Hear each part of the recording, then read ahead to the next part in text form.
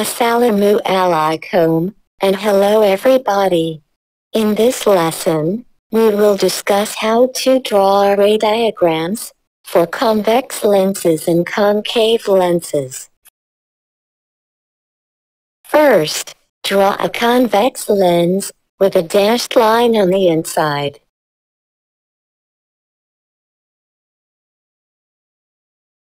Draw the principal axis through the optical center of the lens.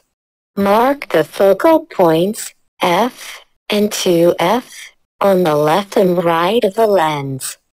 Draw an arrow-shaped object near the lens.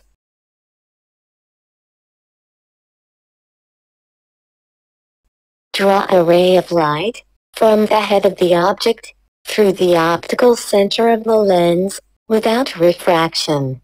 On this ray of light, draw an arrow indicating the direction of light propagation. Draw a ray of light from the head of the object parallel to the principal axis. Draw an arrow on this ray of light too. Draw a refracted ray passing through the focal point F behind the lens. An arrow must also be drawn on the refracted ray of light. Notice that the light rays that pass through the convex lens are not focused. This means that no image will be produced on the screen placed behind the lens. On the other hand, a virtual image can only be seen by an observer who sees through this lens.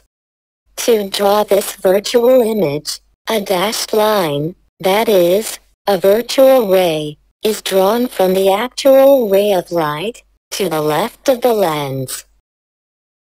Virtual rays cannot be drawn with arrows because they are not real light.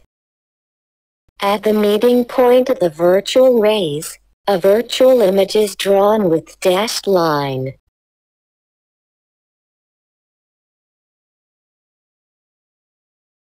As the object moves away from the lens, the rays of light passing through the lens will change. The size of the virtual image increases as the object moves further away. When the object is at the focal point F, a virtual image is formed at infinity. When the object moves between F and 2F, a real image begins to form on the right side of the lens. This image is enlarged and inverted. As the object moves and approaches 2F, the image also approaches to F.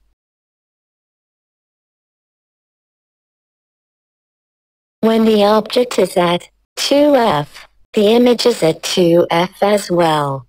At 2F, the size of the image is equal to the size of the object. As the object moves further away, the image begins to approach the focal point. The image size is continuously reduced as the object continuously moves away, until when the object is at infinity, an image will be formed at the focal point F. To draw a ray diagram of image formation for an object at infinity, use the following method. Drawing a ray diagram of a concave lens is the same as convex lens. Draw the lens, the principal axis, focal points F. Draw an arrow-shaped object close to the lens.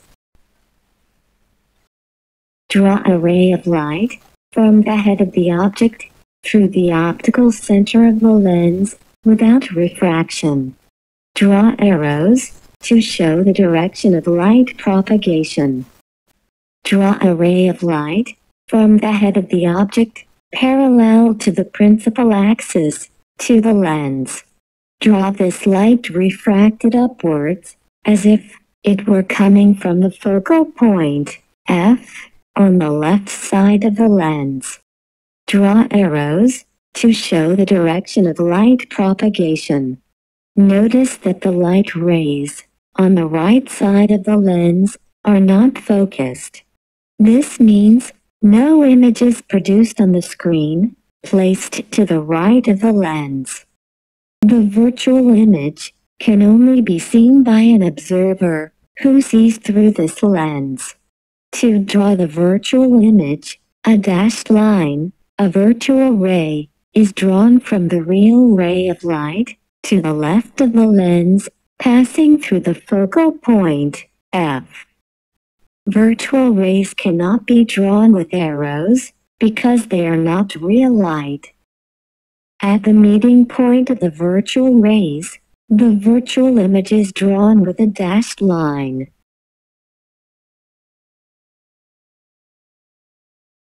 As the object moves further away from the concave lens, the position and size of its image also change. The farther the object is from the lens, the closer the image is to the focal point of the lens.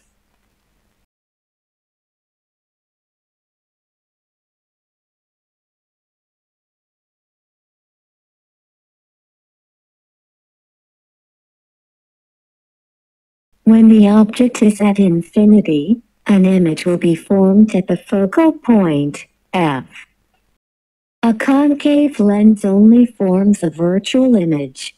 The nature of the image is that it is always upright and diminished.